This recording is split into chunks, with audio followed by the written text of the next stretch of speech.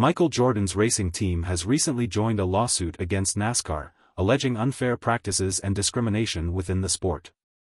The team, co-owned by the basketball legend, claims that NASCAR has failed to provide equal opportunities for minority-owned teams.